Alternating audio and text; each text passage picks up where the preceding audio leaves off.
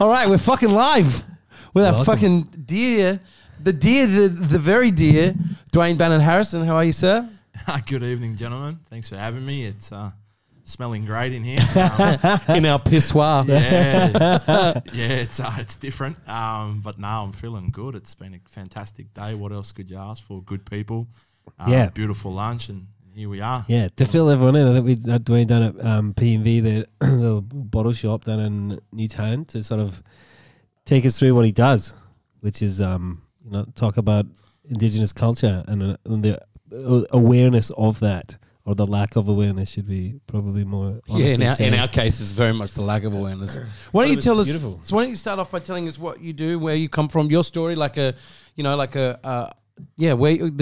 story. What brings you to what makes you arrive in 2020? Yeah, well, it would be remiss of me not to sing up country, so I might just do that for you guys. Sure, thank you. And just want to acknowledge, the countries that we're all listening and working and playing and growing. This is a little song from me to everyone else and to the old people. Yangan yogana eane Angabile natamuma eane Angabilan kuwingeri eane Yang ngabilang bubang junga ane Yang ngabilang najang dara ane Yang ngabilang garagamura ane Yoruba jana jangjar Yoruba minga na chatong nunga through the mother. So that song is dedicated to the old people and the elements, and it's really important that we bring in as much of that old tongue and language. And when I say tongue, it's that language that we bring, and the language that we're trying to revive. And there are around about 600 dialects of language all around the nation. So shout out to first people of this country, and I suppose this is probably going abroad too, and first people of all the continents. Yeah, my mum. So look, it's an honour to be here, and I suppose what brings me to 2020, sitting in this studio in the middle of the city in an ex-urinal. You paint such a picture. It's fancy with some candles, and like I said, I don't think I've ever been in a room full of men with candles like this before, but I'll take it. We try to do it at least once a week. Yeah, it really grounds us. It's beautiful. Grounds us in our masculinity. Yeah, it's important. It is. It's important. So I think, look, guys, you got a fair sort of whack of what I do, I suppose, from a cultural competency, or it's a flash word, but cultural awareness point of view, just enlightening people to the narrative, the truth telling, the tradition, and just some genuine caring and empathy, and inclusiveness, and I think don't get me wrong, I can be quite robust and forthright with truth telling, and like I said to you guys this morning, I love bigots. I love the way that they drive me in a way of consolidating why I do what I do. But like I said before, that's not for any individual to change, but collectively, as we did this earlier today, you felt everybody jump on that canoe, or the Bomagui, the big canoe, and we sail together. And I believe, again, it's a part of everybody's business, or it's a part of everybody's journey to connect with the first people of this country. Again, government policy has denied us that. Education has denied us that haven't had the opportunity. But in 2020, we now have a whole heap of unreal and amazing things going on, successful people doing incredible things from filmmaking to, you know, actors, musicians. You know, we're not just blackfella, you know, people that are Aboriginal people and are good Aboriginal people at doing, you know, certain areas. We're just as good as anyone else, if not better. And that's not a us against them thing. It's the changing the mindset and the narrative that Aboriginal people, yes, are there and we're successful as well as. And again, I had a cheeky jibe of mainstream media and, you know, what they sort of push out towards us and the lens that is portrayed.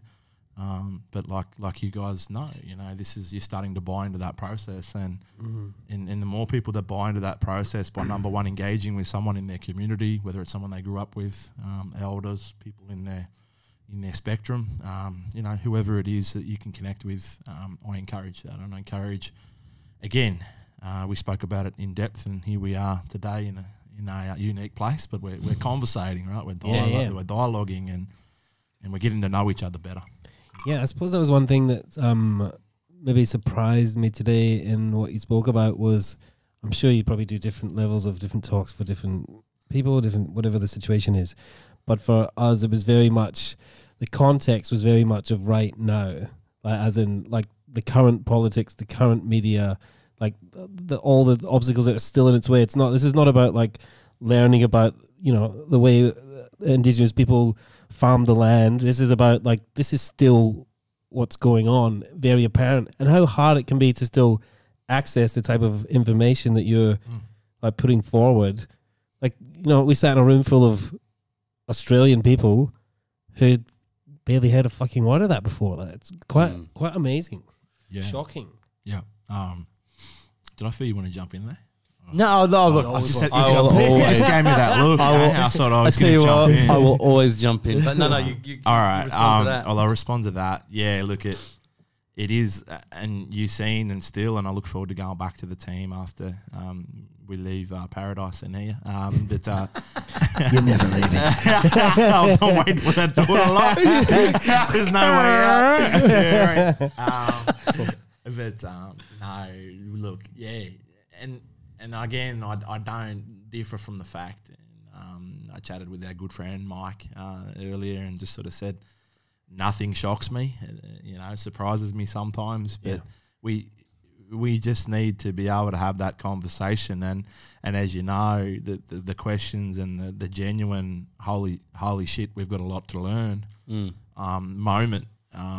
That's my job. I'm there to teach people. You heard the way I entwine my magic, and I really loved the awesome platform I was given today to really work my magic. And I know you guys felt that. I don't often get to dialogue like that, because I knew, number one, I had a target audience that gets it, in a sense, that were more importantly, they were open to it. But you're right, there's a different tone, a different mannerism.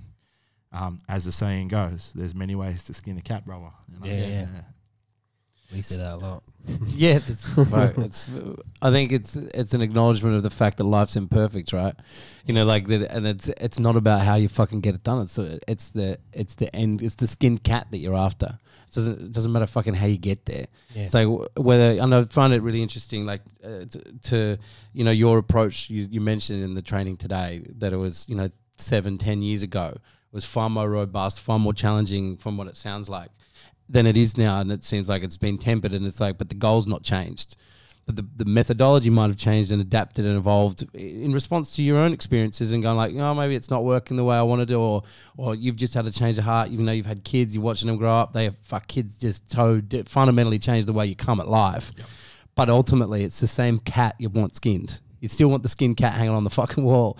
And then it's look, it's kind of gruesome. You know what I mean? Wow, kids are killing cats. We're really sorry about all them cat lovers. Man, I was in a fucking bar last night. There's fucking YouTube. Pictures of cats on the fucking toilet walls are freaking me the fuck out. Kitten photos, fuck that shit. That's terrifying. Wow. You've just been in a room full of kitten and cat photos. Fuck, that's not weird. A good place. Can I ask how you got there? Yeah, with a belly full of mushrooms. Yeah, the mushrooms. Yeah. So it was actually the menu. Oh, classic! It was so good. That was great. So look, I wanted to ask you about obviously, you know, how you got here in kind of a little more depth. Like, what did you do previous to this work, and how did you fall into it, and what drove you? Because, you know, if you're one man representing a small pocket of the Yuin Nation that is a representative of a wider culture as taken as a whole, which we learnt so deeply today. Like, the multiculturalism of Australia didn't start in the 1940s. It's been here for 60,000 years and spread through. And that's a real wide awake moment for me today. But may I just say, like, that level of multiculturalism, it's always been here. And so complicated and so intricate in the way it dealt, and just that tiny insight. Such a huge land, like bigger than Africa, like Europe. Like it's of course, like it all fucking makes sense. Doesn't it? It does, but never taught, never explained. But yeah, how did you? What's your personal story? Like how you kind of grew this voice and this energy to educate. Which, and I may just make another comment, is really humbling that a representative of a group of people who have been so poorly treated and you know, dispossessed from their land and their culture, to treat us, to come into our room today and speak to us with such kindness and generosity about educating rather than sitting there and finger wagging and lecturing. And it's such a huge thing. And just want to know your personal story, how you arrived in this really beautiful and unique place. Yeah, well, first and foremost, I wasn't the chosen one; it chose me. So hold that thought. Again, it'd be remiss of me to not acknowledge my grandfathers, both, you know, my grandfathers and my grandparents, and obviously, I don't want to get down the whole. You know, this is a moment of acknowledging everyone in my life, but my grandparents, especially my grandfathers, have been huge in my life. My mum's dad is from Loch Lomond in Scotland, so I'm a proud Celtic supporter, and it was taught about that in my early age. He taught me to cook, as you guys know. I'm okay. I go all right in the kitchen. He's frying shit, He was a galley cook at 13. He jumped in on the ocean liners and went around the world. Wow. And you know, my early memories of Pop Robbie, I don't think he'd listen to this podcast, but I might send it to him.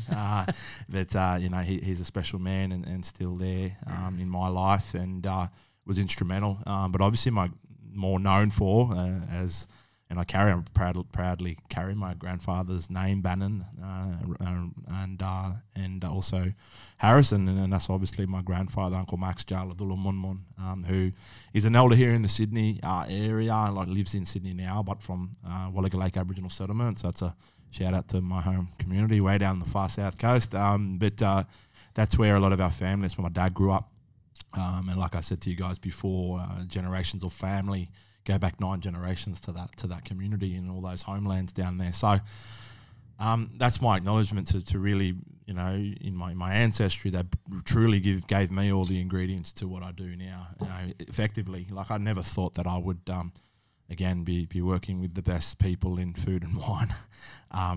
You know, I always loved it and always had aspirations, but fuck, I never went searching for that. It was something that just fell in, and I'm absolutely adoring, you know, the people in the industry and how eager they are, and there's not a great deal of cultural awareness happening in the culinary and hospitality industry, and I know that's something that they're open to. Anyway, I suppose, look, it goes back, and it's a pretty deep story. I might as well do a shameless plug to my own podcast. Yes, please. Bring Back the Warrior is my podcast, so anyone that wants to search that, Apple, Spotify, Google, or your main gadgets and gadgets. And also run a second podcast, which is Secret Men's Business with Dwayne and Andrew. Don't be deterred, ladies. You can also listen to it. It's a pretty interesting dialogue where the guys heard some of the ripper scenarios that me and Andrew conversate about. He's a self-proclaimed dorky corporate from Canberra, so we couldn't have had different backgrounds and come together like this. Well, we have to do it virtually, but you know, we'd come together and we talk on the same show about that. So my story, I'm just going to go real sort of quick, but I'll go to a 10-year-old boy, and the 10-year-old boy, he's got a very interesting story. I'm actually writing a book, or attempting to. I got a manuscript together. So I got about 25,000 words out. I need a bit more, but it's there. Story edit was a bit brash, but I think I'm okay. So when I get some time, I'll keep. It's huge. It's a big healing. Yeah. It's a big healing and a big therapy. So try to bring me back to that 10-year-old boy, and I don't want to sort of bore the audience with any. And I heard it's interesting time frames. This podcast is over, but I think the point is that 10-year-old boy was disconnected. He was assimilated a tad, but he was loved and nurtured. And the plot to where that goes is mum and dad split when I was 18 months. Spent a bit of time, in and around the community on Wallaga, and I was only 18 months when I was taken obviously away with mum when mum and dad split. So it's a common narrative, common story. Remarried, had 2 younger brothers and a younger sister, but they were very different looking to me. So here I was, this brown boy on this journey. Had a Scottish pop that was around and really looked after me, and all of a sudden I had two good friends up the road. I also want to declare that I come from very humble beginnings. Department of Housing, House Commission. House Commission's that's the way I was. House Commission in my language and in my time. Grew up my whole life until I was in my mid-teens. Where we finally got a private rental, and that was a big deal. I remember mum going into salvos. So we struggled is the story. Yep. But we were loved and we had everything we needed, So anyway, I was living out in the community, and I mixed a lot with Indigenous kids and Aboriginal kids. And don't forget, this is the 10-year-old boy. And one day I was at my mate's house, and I was darker than them. I was darker than one of the twins, and one of their aunties said, "Who's your mob boy?" And I sort of went, "I'm just living down the road, And one of the twins said, "Nah, he's a white fella." She said, "Like fuck, he's a white fella." He's one of our mob, Amazing. And I remember those words, and I couldn't say that in the book, but I can maybe. But you can. But that, as you can feel the power in that auntie. She was a beautiful lady, and she just sort of gave me the truth. Didn't know her from a bar of soap. Literally just said hello, and she gave me that truth. I then went back and I cried at the dinner table. I bawled my eyes out, and mum said, "What's wrong, son?" And I had my stepdad around, we live in this sort of family. And it sounds a bit weird, when I talk to people, that how can you be this brown boy when you look at photos and you're brown and your brothers and sisters are, are white. And there's this really weird sort of narrative going on. And I've had to accept a lot of that through the book, right? Attempting to write the book. Yeah. Anyway, I used to get visits from this black man, old black fella, that I knew was Pop, and I didn't really know why I called him Pop. But of course, that's my biological grandfather that was always watching me as I was growing. Look, mum and dad split wasn't as it is. It can't be not always amicable. I found out that day when I said, "Am I a black fella? Why are these fellas calling me a black fella?" And then mum told me who I truly was. So really, brothers, my story starts, I suppose, from there, where fucking fireworks just get boom, and you're like, ooh, it's. I suppose there's many people out there listening that have had that moment in their life. I would imagine someone that's learned about being adopted or in that way, even though that wasn't quite my story, but it was very similar, in terms of, well, you are who you're. How do I word this? You're not who you thought you were, but you actually knew who you were. That doesn't make any sense at all, but that's how you feel. You had this moment, and so I've gone pretty deep on you guys here, but beautiful. This is exactly what where we like going with the. Yeah. If we can sit and talk about Mike Benny and his desire to drink wine for 3 hours, and we can go deep with you. This is the whole purpose of the podcast, is to actually get to the fucking guts of things and to share vulnerably because this is what learning is. And like you said, in your training today and in your conversation with us today, it's about communication and growing knowledge and relationship and deepening. This is the way we get through where we are, 100%. Where we find ourselves. So 100%. You don't need to apologize about your story and going deep with us, brother. And that sort of springboard to be confronted with such a catalyst in life as could potentially, and maybe, you know, rightly so, and the evidence is here in front of us, like catapulted you more into that world to really fucking find out about it.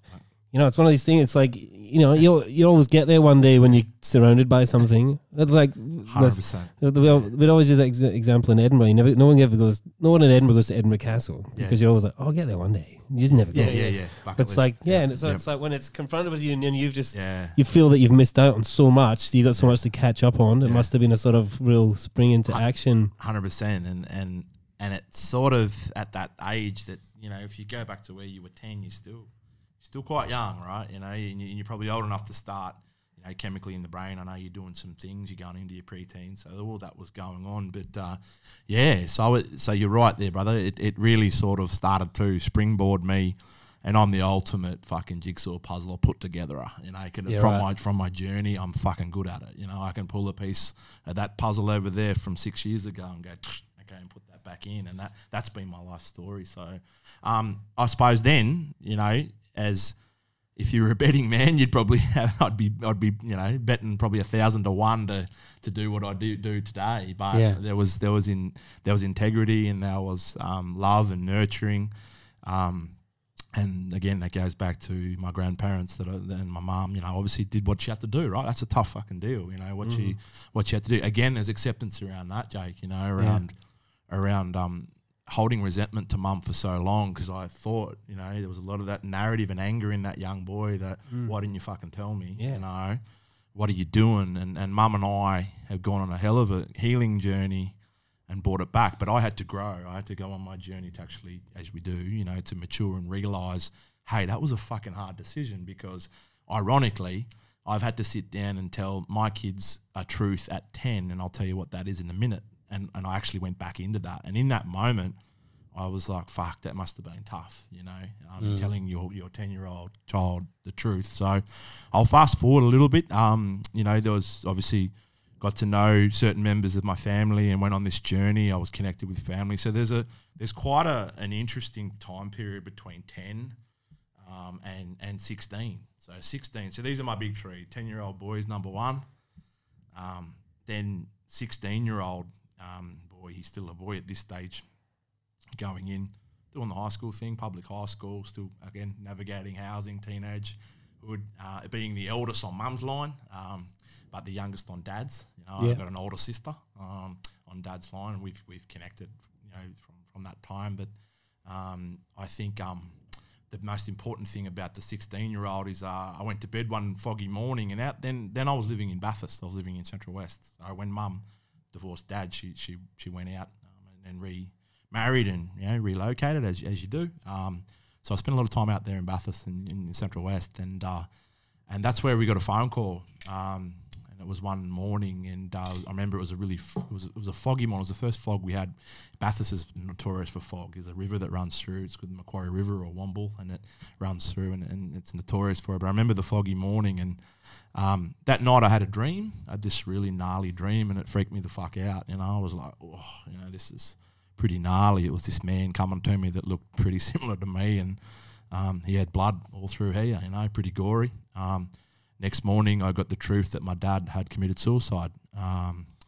So that moment there's and all nurturing to the listeners out there, because of what I've just said is pretty gnarly. So look after yourselves and make sure you're speaking to someone and take care, because whether or not, obviously, you're struggling with mental health, or, you know, in that space, is a question that I've commonly asked myself to where my dad is, and I'm a son of a suicided man. Again, there's acceptance around that, brother. You know, a lot of time on how to deal with that.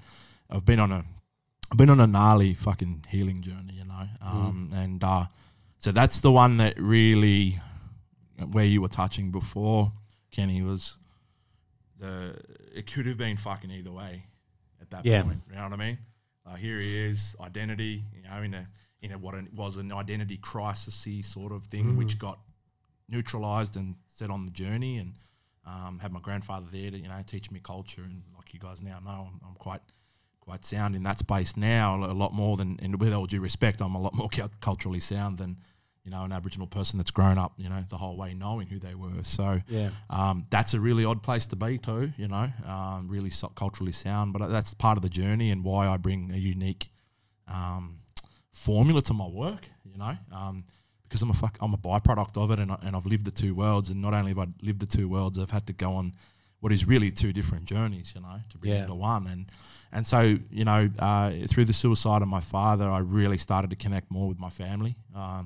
They brought me in, and I suppose the loss of Dad brought me into the family. So I learned some pretty fucking hard and quick lessons, and learned my mum's in our way. Like I said, our aunties are our mums, so I have all these mums and my dad's siblings and his brothers and my grandparents again. So you come into this whole ecosystem of family where you learn. But yes, it always has been a bit of a catch up. So I look at it as the irony of this, is an irony for you, is that the average life expectancy, like I said this morning, for an Indigenous man is 10.9 years, and I found my indigeneity and my Aboriginality at 10. So I'm sort of running in that handicap margin, so it's weird. Like, I always think about that, and might be a bit warped, but that's how I think about it sometimes. And I don't differ from that. Hey, I've had to sort of really, and then like I said to you guys before, identity, Aboriginal people being disconnected from family, culture, community, through stolen generational impacts is the main contributor to that. As we know, we look at our history, and that's what's happened. And byproducts of transgenerational trauma, and I've had my fair share, but there's another one. So a bit like Tim from Dan Oz Direct. Wait, there's more. Is he still alive? Mate, I don't know. Let's Google I that. hope Let's so. find out. I hope Tim, so. how is Tim? We then fast forward, I suppose, from a journey. I was on a journey. I went through a really special ceremony that my grandfather led, and he hadn't done it for a long time. And what I can say, a lot of that's sacred and important, but it's a form of rite of passage that I'll speak about. It happens all across the country, and my grandfather still leads those important movements and ceremonies, and I was a part of that. Was a part of that reinvigoration of that ceremony after him taking what was, I think it was close to 10 years or 14 years since he'd done one before. Anyway, he got back into it and continues to do that now. I now help with those and lead in that space. And my grandfather released a book, and his book is called My People's Dreaming. It talks about what I spoke to you guys, what you've seen before, Yuin creation story down on the south coast of New South Wales. And that book depicts the gifts that he was given by his 5 masters, his old people that taught him. And anyway, in 2008, he released the book, and back then I was a plasterer by trade, so I'm a gyp rocker, and I did that for 10 years. I excelled and did to the best of my ability what I could in that industry. I had bought a house. I had 2 kids. I was living what many people would think the Australian, is the inverted commas, Australian dream, and on that journey. But fuck, I was depressed. I was in this hole for about 3 years, 2 years, till the birth of my daughter. I was still really struggling, and I suppose I was still there, and I, like any father, loved and provided, and but the birth of my daughter in 2010 really just hit something within me. And unearthed me from that deep depressive state of just hating, we're all been there, probably hating what we do and not being happy. And anyway, I sort of knew something deeper was going on. But at that time also, I really started to, I remember the conversation with my grandfather, because he'd be continually saying, when are you coming with me, little prods, and people would ask me about his book, and he's got his followers, and his network. So every time I was in the space with him, I'd get all these sort of questions. And I'm the oldest living grandson now, brother Deli, who my big cousin brother, he passed over, but it leaves me now as the oldest living grandson. That's a big deal, in family. And so there was a sense of expectation, but I knew my grandfather was sort of just trying to nurture him. But anyway, it got to a stage where he really sort of drew the line in the sand for me. And I remember ringing him and saying, "Hey, I want to learn." He goes, "All right," and he sort of knew it was coming, but something in his mode changed the day I asked. So it was like, all right, I'll fucking teach you now. All right, that's what you want. I'm going to teach you and take you on this journey. So the the publishing of the book and me attempting to read the book was so crucial because the book's actually dedicated to my dad. So I found it quite confronting. You know, as soon as I flipped the fucking book open, I was like, shit, you know. And I'd read. None of the words were making sense. Nothing, you know. I could sort of see that, and I was fucking just struggling big time. And anyway, I remember throwing the book several occasions in frustration. Don't tell him that. No, he knows now. But I did put my foot in it, if you hear me out. And he went through that really important time and ceremony in March 2011. And so after that, I was awoken. But at that particular camp, I will share this. I presented towards 6 old men and around 30 men from all different Indigenous communities. And I fucking cried for 2.5 hours. I fell literally on the ground. It was my turn because it was an intro. And I just cried and cried and cried.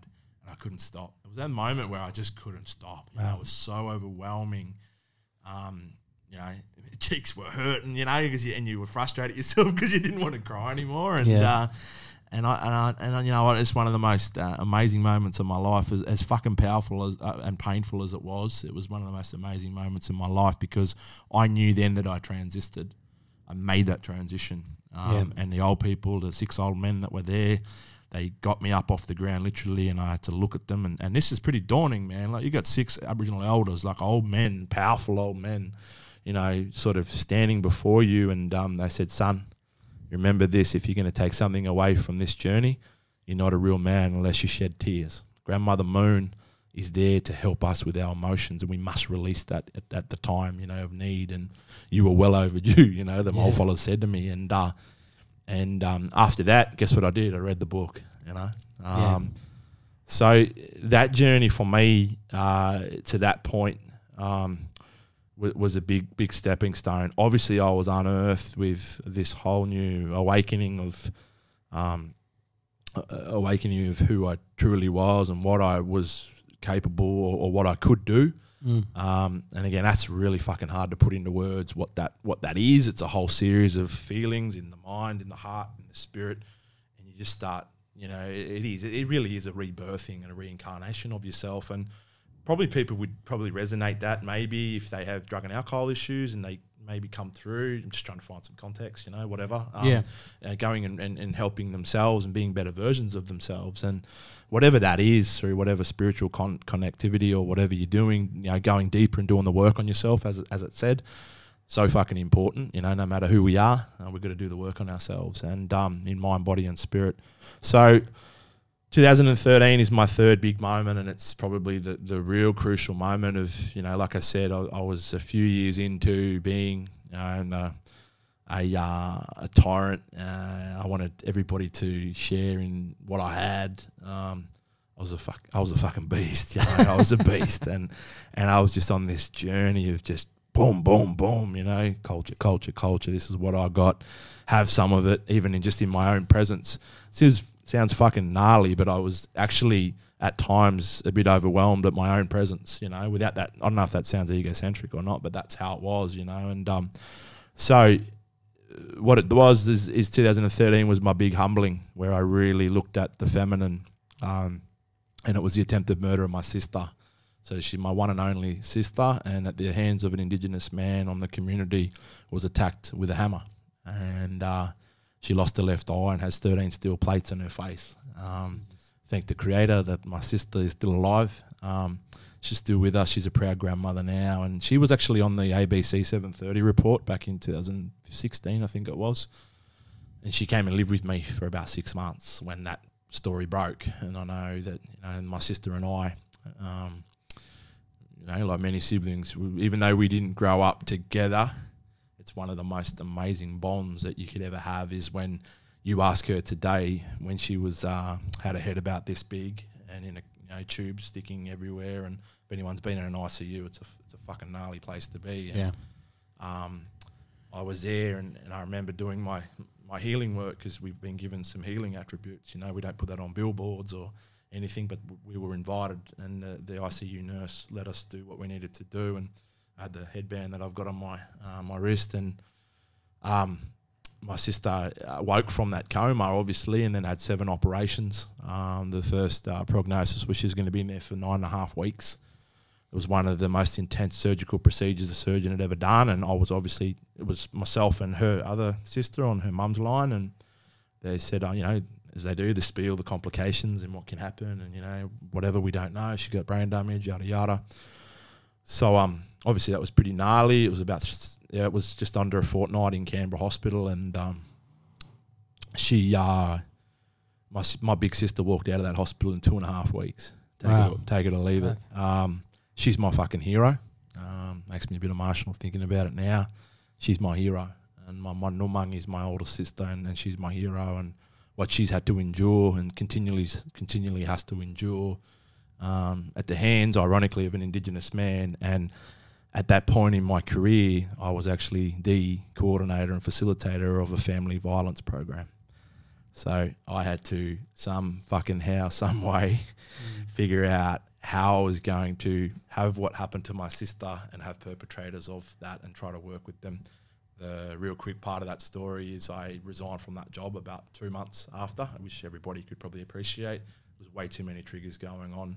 But ironically now, I work back with men of all different, obviously with different issues, including family violence issues in 2020, because I had to do a lot of growing, accepting, went through the whole justice period, eyed off the perpetrator of that. I can still see him right now. Many things I would have loved to have done to him and jumped the deck, and you know, but what would that have done? I think he got 12 years, so he's still incarcerated at the moment. But the inevitability, he's going to be released back in community again. So that's a big deal, you know. And so I had to find a shitload of patience and tolerance and respect, and that's the thing. But I want to be very clear, and I want to shout out, you know, and be very empathetic towards the men that also, you know, are victims of family violence as well. Violence period is fucked, you know.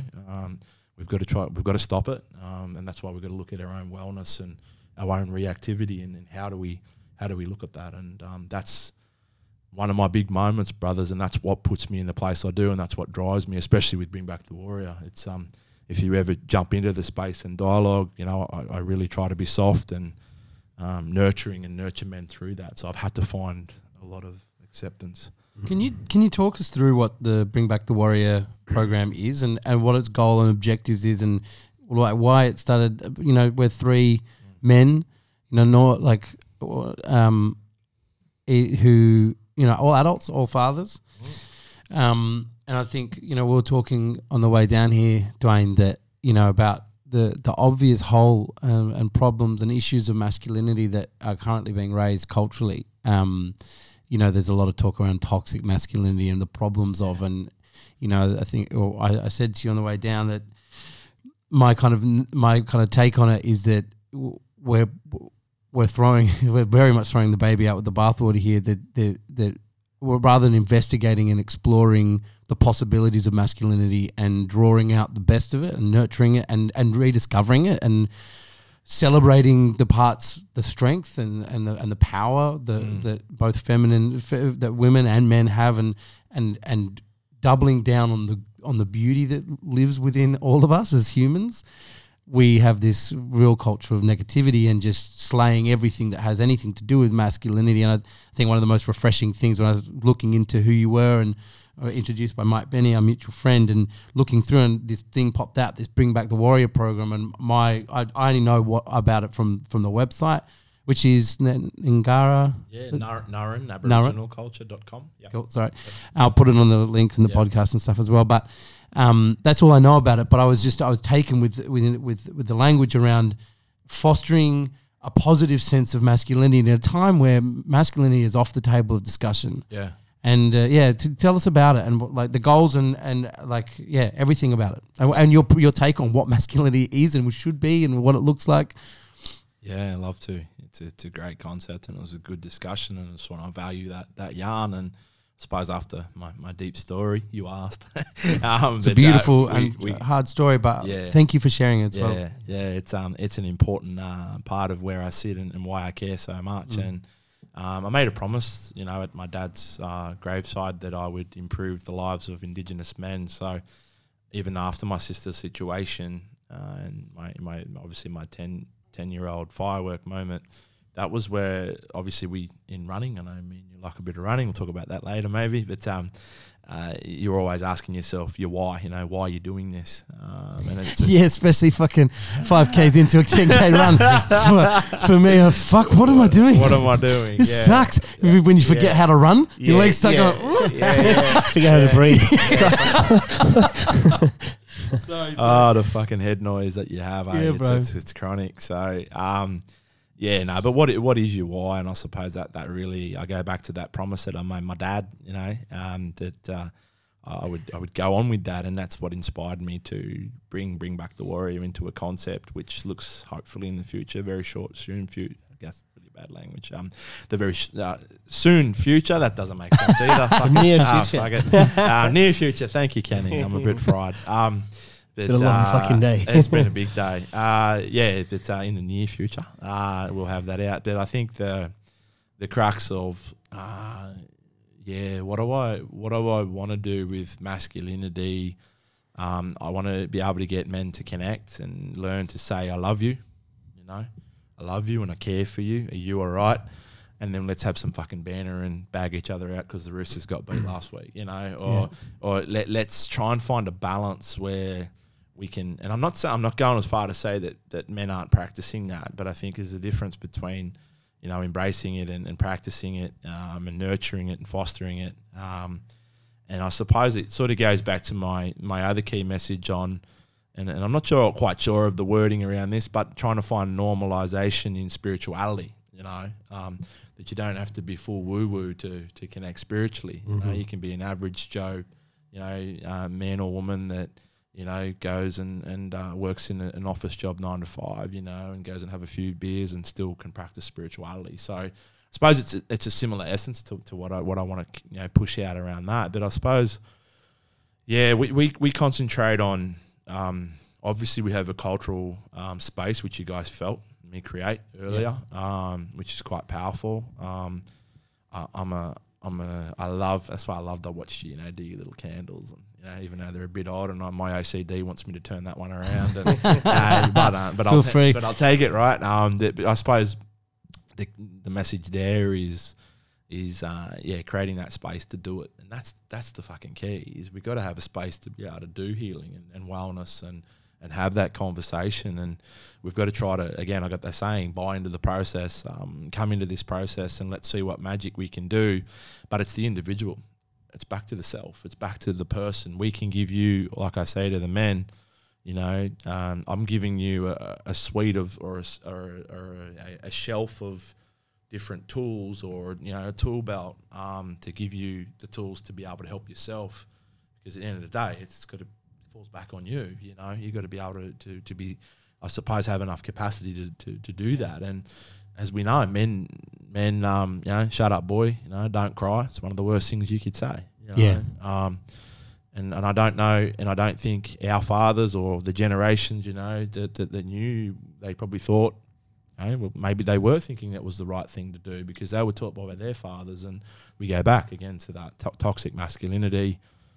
You know, I think it's the masculinity that is indoctrinated, and there's parts of it, like me and you were yarning about, Jake. There's parts of that we need. We need that. We need that aggression. We need that protection. But we also need to be the listener, the nurturer, the provider, you know, and care for our loved ones too. So, stereotypes of Lent.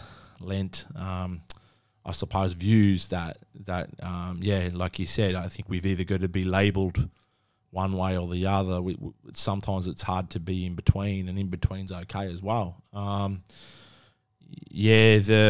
whole masculinity, you know, concept. Again, it goes back to what we're born into. You know, what we're trying to navigate, and a lot of us miss out. A lot of us miss out because, you know, traditionally we're supposed to be, you know, and genetically, from traditional perspective, from Indigenous people where I come from, you're nurtured by that mum, you know, and we got all that loving and holding and even as a young boy, there's a story in our dreaming that's right there. It's about a younger son and an older son, and the journey that they both take from their mother, where the moral to the story is that one son's here and one son's out there, but they're both connected back to their mum, no matter how big they are, you know. So respect for women, all those different things that we're probably denied. Again, I spoke about my healing journey with my mum and how that's sort of taken some ebbs and flows and whatever, but as I've grown and learnt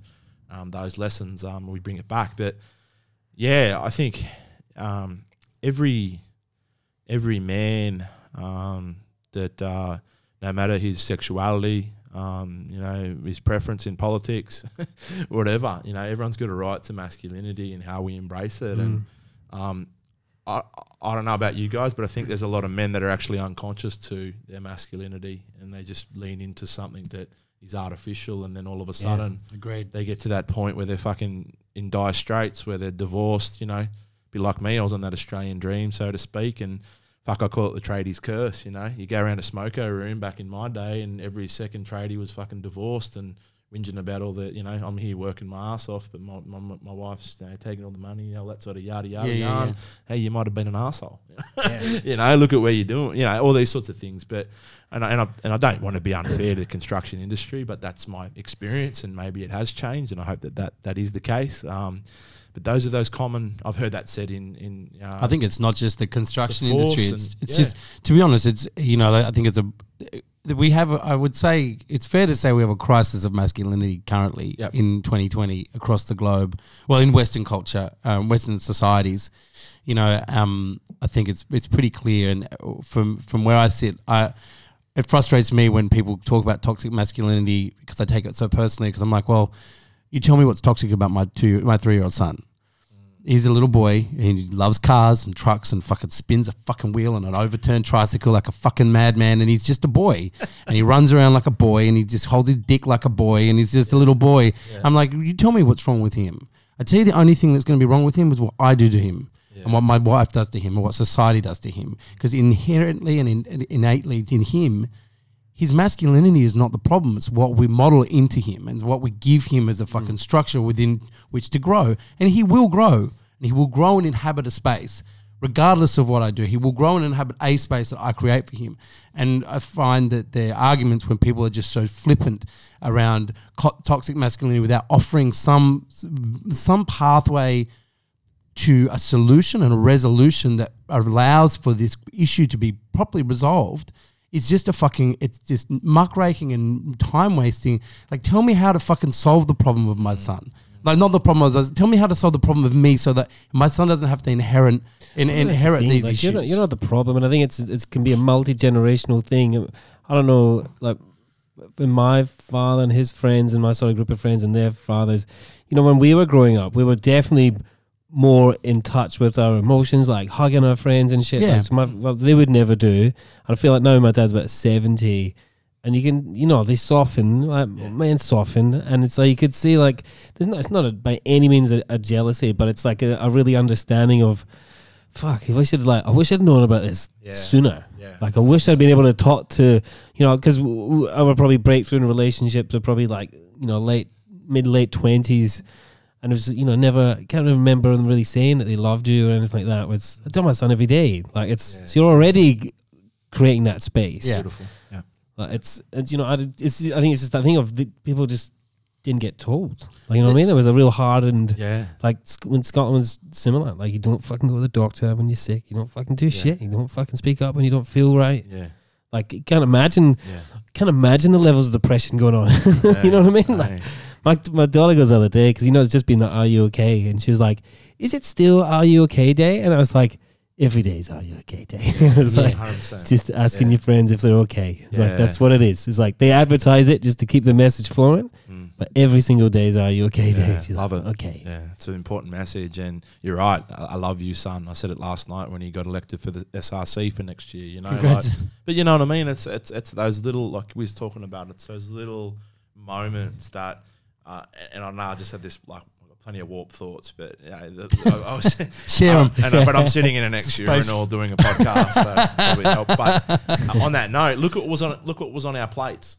you know, how dry was a two meat and veg, you know, veg and meat, sorry, whatever way. But, you know, look at the generation is what I'm trying to lean into there, and what it was. And that's, again, it's not passing judgment. It's just the way it was. And whether that's a culmination of not condoning or just accepting what was. But you're right. I see that in, you know, I see that in my father-in-law. You know, I see that in people that I know, that they just, and my mum even, you know, that they're softer as they grow. Not saying everyone's, you know, hardcore, but I suppose that comes with maturity. But if we can get that, like you said, it's that start from that early age where we know, or what's Dad doing, or Dad's telling me that I love him, and you know, I reckon there'd be a lot of men our age that never had that said, right? So it's a good message. Not really often at all, like And I've I'm going to be remiss of us to not mention the you know, I feel like from the Bring Back the Warrior program and the work you do with Indigenous men is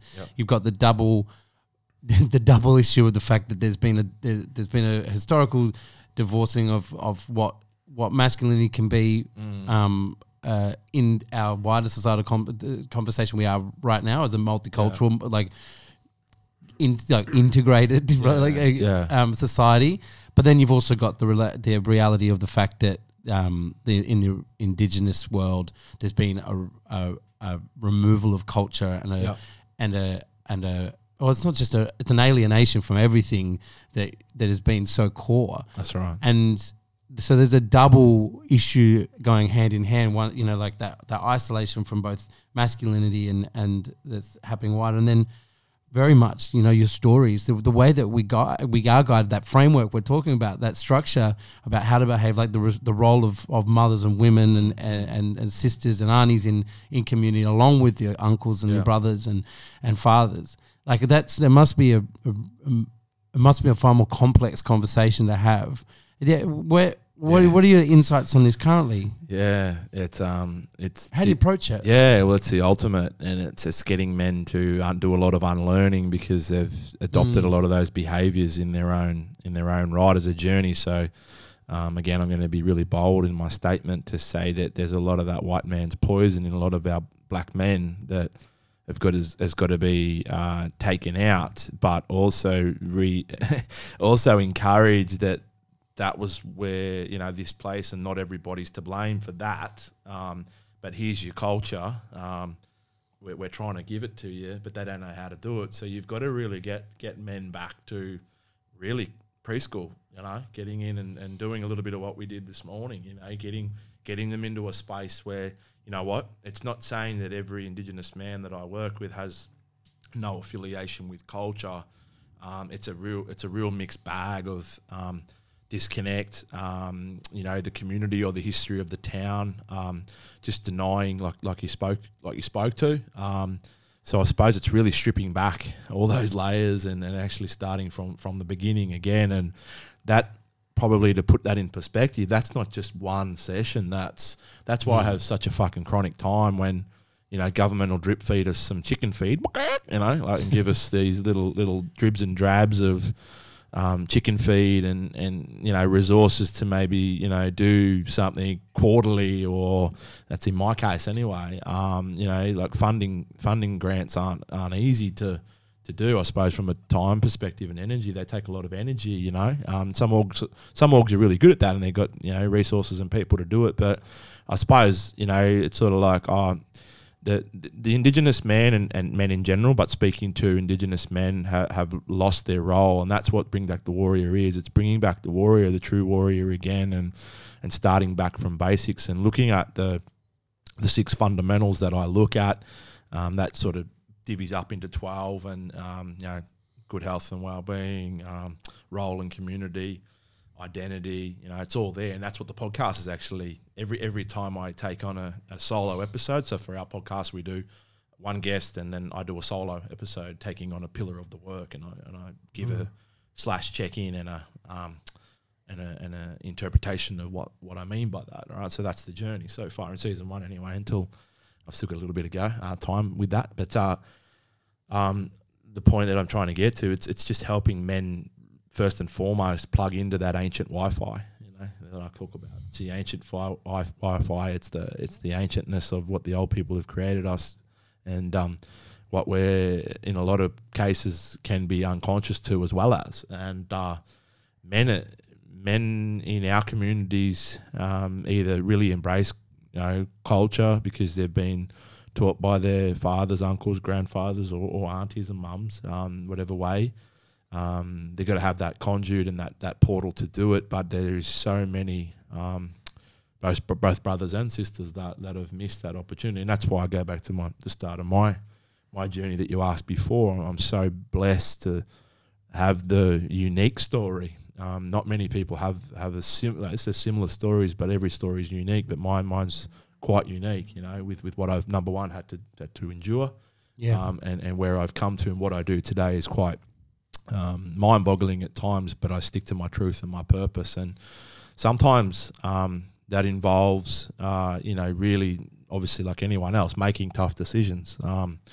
And when you need to make a tough decision with your community, that's always a tough one too, because of what you see. You are this, a part of this, race of people that have, copped and endured all this, and all this, all the atrocities that have happened in our history. And to see a man, though, there's nothing more inspiring for me. There's a couple of points than a man doing the work on himself. Yeah, amen. And I can see smile. I see it, and it makes me feel good in my heart. And I don't mind if that's just fucking sitting down, and because the work that I was doing before my sister's attack, and I continued to do in a different role and a bit of a different way, but was work with Aboriginal men weekly on behavioural change, and the circle work that I took you guys through this morning is embedded in that, and they still continue from 9 years ago. They still use that circle work, and it was a really nice moment where, Falls Creek, where Old Dunwich used to be, and that's where I used to run the program. And I popped in a few months ago, pre-COVID. It's probably a bit longer, but earlier in the year, and I sat in, and I was unannounced, and I just popped up, and I seen it. I seen what I started 8 or 9 years ago, and I actually sat in that circle. I just came in and sat myself in, and that's fucking powerful. Seeing those men embrace that, and not looking for kudos, just wanting to fucking go, I want to be in here and feel it, and all those men and the pride, and that might only be for fucking 3 hours a week. Yep. But it's something. It's huge. It'll change a community. People who are willing to. I think it's it's people who are willing to face what's in front of them, the hard facts of reality. Like look at yourself in the cold light of day, and learn to not it's not around accepting it in the sense of allowing it to continue, but it's accepting it and going, well, I accept this needs to change. I accept this for what it is, and I look at it honestly, and it's not good, and I need to work on this. You're right. It's a beautiful thing to think of groups of men, no matter what their background, sitting together and like you said, doing the work. It's fucking fabulous. And that point, exactly in that moment, if you were to share with me something like you nurtured me through, and I felt safe to say my story, for fuck's sake, to whatever the millions of people this gets beamed out to, but billions after this one. Taking us, we've got to say something fucking crazy so we can go viral, bro. Yeah. So I'm sure it's riveting conversation and listening, I'm sure. But I think to the point, it's such an important part for me to say, thanks, brother. Thanks for sharing that. That's a beautiful moment. Just those little, they're not little, they're big words that can be said very subtly, where we're helping each other be safe, and look, take this environment. Oh, have another beer, bro. She'll be right. No, it's not fucking right. Have a beer, but let's talk. That yarn. Even that simple change up, There's little changes we can make within our masculinity that don't, we don't have to go to full fucking therapy. I love therapy. That's the stuff that I love in a different way, but it's not for everybody. But there's certain ways and elements of that that we can bring into our life to support, and then watch our brother. And if he gets to a point, we then have accountability to say, for what it's worth, or whether you get fucked and don't talk to me again, you sure you don't want to speak to someone, brother?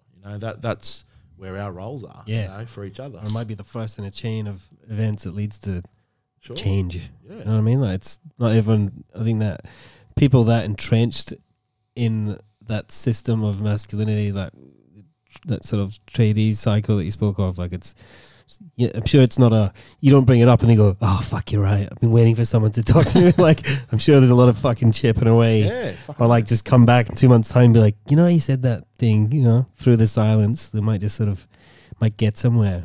It's a long time. I'd imagine that sit in that circle, one of the great things it did was inspire and motivate you to keep doing what you're doing, which is, it gets, it might be 3 hours a week for them, but it's got another 10 years, 20 years out of you to keep doing what you're doing, to sort of, start it in another part of the country, or whatever it means, it means, just to sort of keep growing that positive cycle.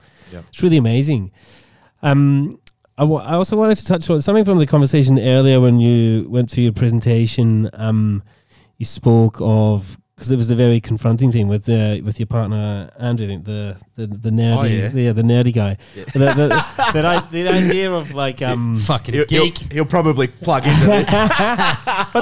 We've just doubled on this. It was your topic that you proposed, but that the all of a sudden, like, so the next there's a Indigenous party running for government and getting to government, and it's like, and that sort of confronting idea, and what it's a way to sort of really very quickly make someone maybe shit themselves, or like get a real understanding of what it's like to be on the other side of the fence. Like there's a TV, I haven't watched it in depth, there's a TV show called like Castle in the Sky or something, which is basically starts in the 60s if Germany and Japan had won World War II. Oh, right, yeah. So it's like the western of America is run by Japan, and the east is run by like Nazi Germany, because they're still a thing, obviously. Isn't California's Japanese? Their capital is like San Francisco or something, and it's like, and the Rocky Mountains is like where the neutral Cold War is, so they don't piss each other off. Yep. And as he raised the topic of like much more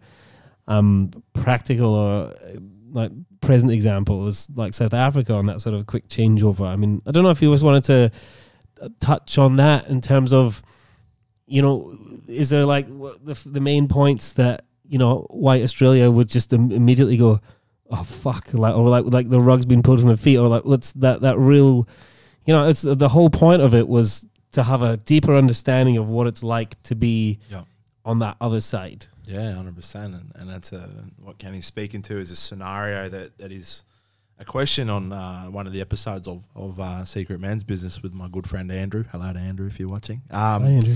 Hi, Andrew. You're not a geek. Now go on. Massive geek. Kept saying it. But I think 100%. Look, it's a scenario that we teased out, and it was something that I've been thinking about for a while, and it's a scenario that could be adapted into many ways, and there's obviously a bit of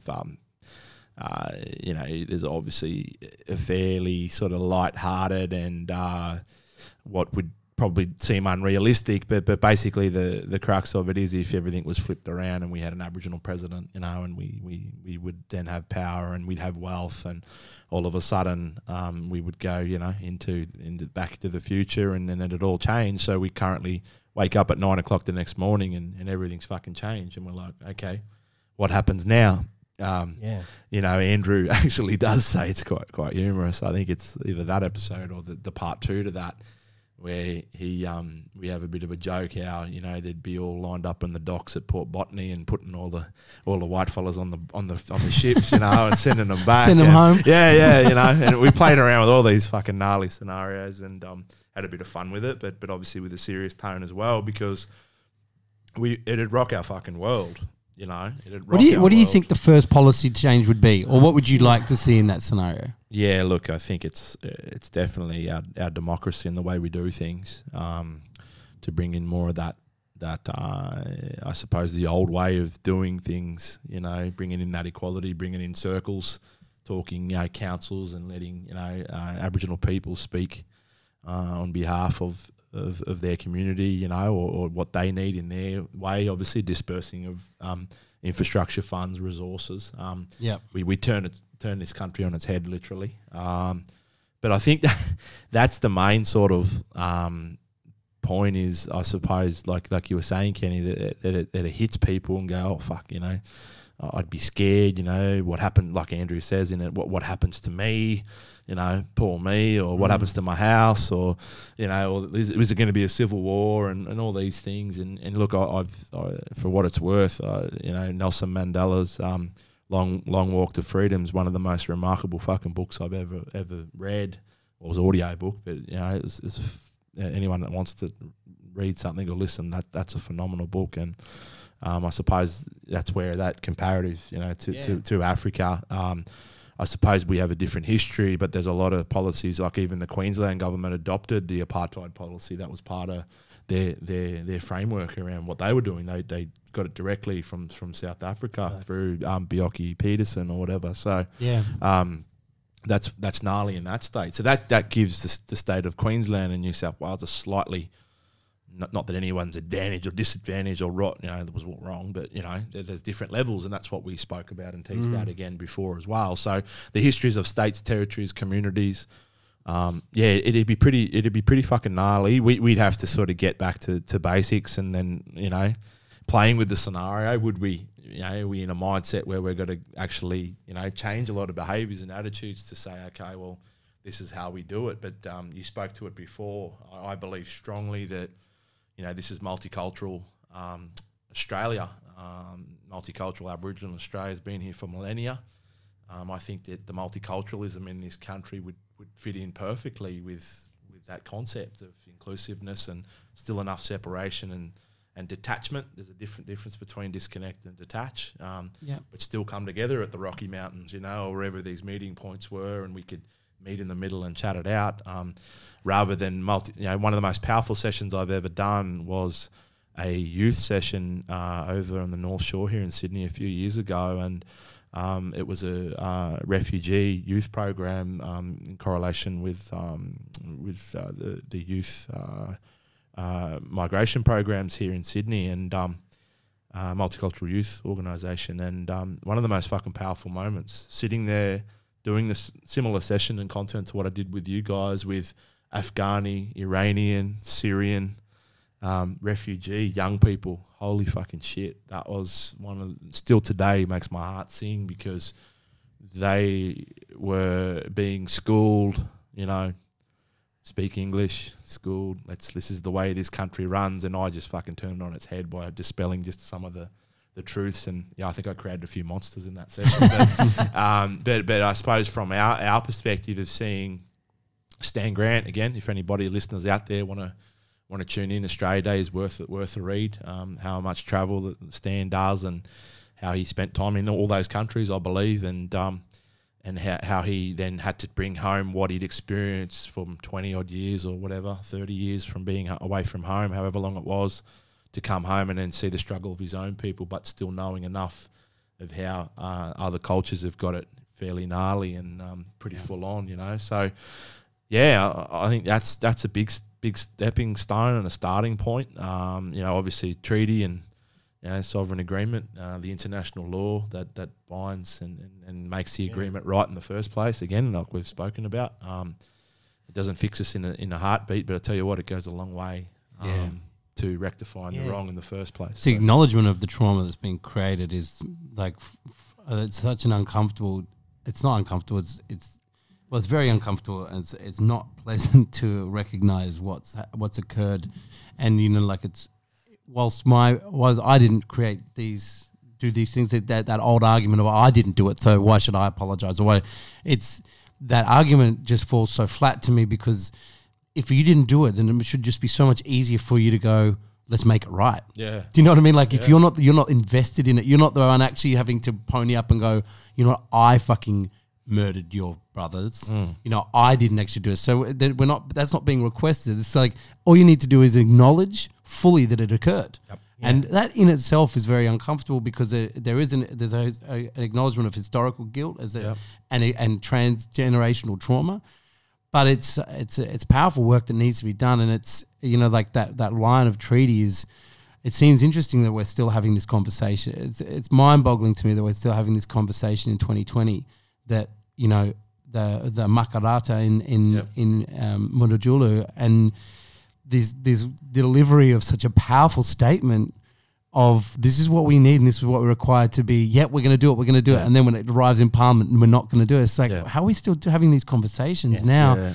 It seems like a very simple process of acknowledgement and then moving forward that will fundamentally change the way that Australia has a conversation internally going forward. But we can't get over this fucking... It seems small and it seems on its face symbolic in some ways, but it's just such a powerful symbol of a willingness to change and move forward and actually create a reconciliation. Yeah, and did you know that John Winston Howard and Malcolm Turnbull and Tony Abbott are firemen? I know Tony Abbott's a fireman because they put cold water and put that out real quick, you know, that fire, that spot fire. Shout out to the coalition government of this country. I don't care. But look, the point of it is that when that came out, Malcolm Turnbull was then our Prime Minister, and he was quick to put that out, you know, with his fire hose, advised by that. Well, when he was, sorry to interrupt, but like when I felt from my memory when he was on country, while that statement was being drawn together, he was just clapping along at the fucking songs and going, yeah, we're going to do it, we're going to do it. And then when he got back to fucking Canberra or to fucking Point Piper, he just, you're right, that's when the cold water come. But when he's being forced to be accountable person to person and standing with these, you know, I'm gonna Mr. Yunipingu, like he was the one of the core you know, elders, you know, standing there face to face, and he's kind of saying, you know, Prime Minister, will you do this? He's like, yes, and then the disgraceful fucking piece of shit turns his back and just walks away again.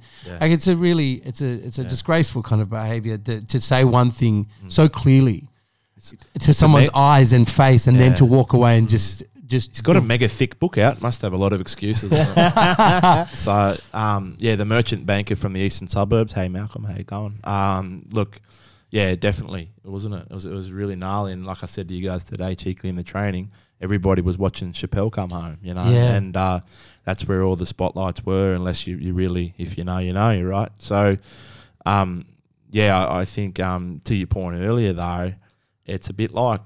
And I'm sure there's listeners out there who have been cheated on or betrayed. You know, there's betrayal and the cheating on this country for the first people, as opposed obviously to the colonisers that first came here, is over 230 years. We got one sorry on February 13th, 2008.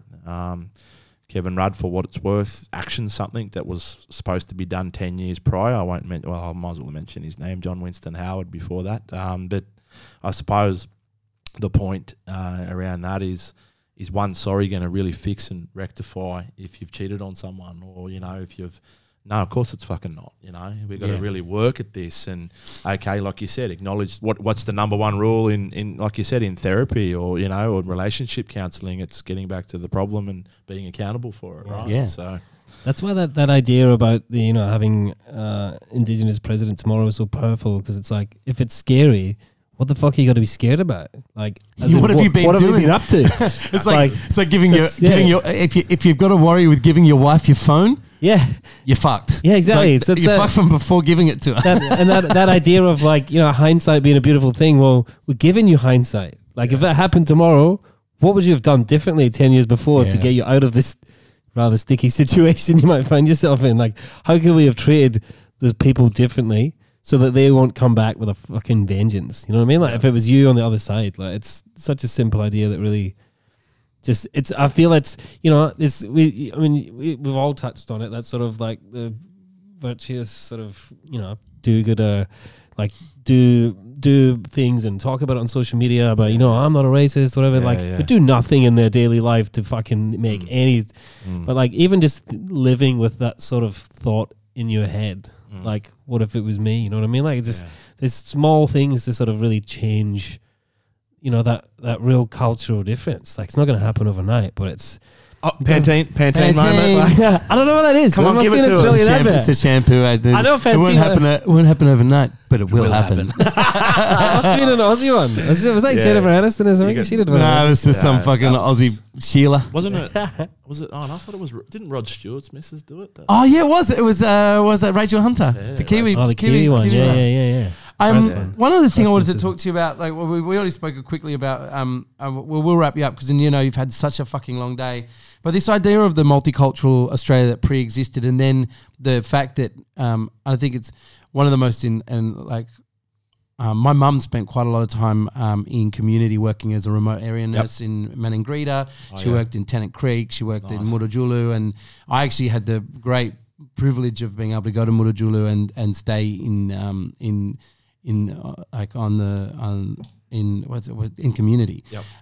Like rolled out of bed and there's fucking Uluru. It's just the most powerful thing, and in community, and got to share food, and had Mr. Cooley and his wife, Mrs. Cooley, cook us kangaroo tails in the fire, and with my little kid and my wife and my mum, and it was a really powerful moment for me, is just being exposed to the idea that. And I actually met this elder very, very briefly. She wandered by the camp as we were cooking. They introduced me to her. I can't remember her name. I'm sorry, but she remembers seeing Stuart Ayres, like the guy who discovered Ayers Rock. Well, you know, he named it Ayers Rock. It's obviously Uluru, but she was living in community there, like just with her family, and it was the first white person she'd ever seen. And there was literally this period of 230 odd years of settlement of white people in Australia, but it took up until the 1930s for the interior of Australia to be discovered like that, and for you know, black fellas to see white fellas and actually have this first thing, and then what happened in those communities over time. It's like this drip feed of traumatic experiences, or like you said, the people of Wilcannia maybe they had a settlement, you know, manager who wasn't as crazy as other people, but the stories are disparate. And not every Aboriginal community is the same. Not every Aboriginal kind of mindset and outlook and experience has been the same. And I was wondering, you spoke to us about it today. I was wondering if you could actually just tell a little bit of that story and like the details to it. You know, that how we have this narrative of in 1788 or whatever it was, white people turned up and then every single Aboriginal life was upturned, and it's just not the case. And that level of complexity is something that's just divorced from us in schools and divorced from Aboriginal conversations as well. Like I can only imagine. It's pretty gnarly when we really look at, you know, just, well, like I said this morning, a bit south of here, when, you know, we look at 1770, and we obviously had Jimmy C, we call him Jimmy Cook, come in, and he discovered this country, which we know is not true. Anyway, you've probably been under a rock if you don't know that, but you probably know it now. But I think the part around you know, Governor Phillip coming in 18 years later, and then, you know, proclaiming the penal colony of New South Wales is a history we're probably all sort of somewhat familiar with.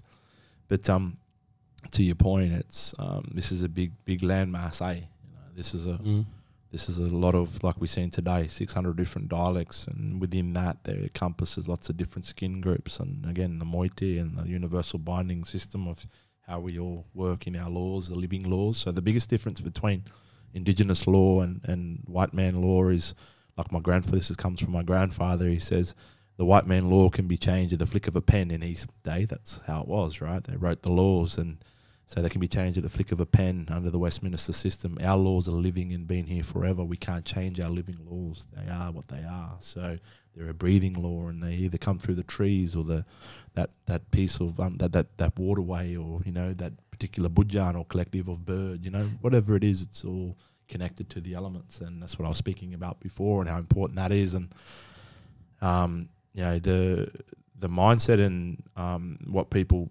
probably don't recognise as much, and again, it's one of my key messaging that you heard today, is that that timeline is 150 to 180 years that colonisation, and arguably still today, is still happening in many, well, it is, it's not arguably, it is happening in 2020, and and that's the point. You know, our histories are going to be different throughout 150 years. We're still a very green country, you know, in many respects in comparison to others. But it's just a really strong footnote for me to remind people that that's quite a long time that colonisation's actually been happening. You know, and yeah, and so the colouring of it is so different. You know, if you're in the experience of an indoctrination and exposure to kind of white culture, I suppose, is so fundamentally different if you're from, you know, the central desert regions and APY lands as opposed to, you know, Sydney. And you know, I'm sure the common story, unfortunately, is one of dispossession and pain. Yep. But I think it's the one thing that kind of stuck out for me is that the complexity of this story is so great.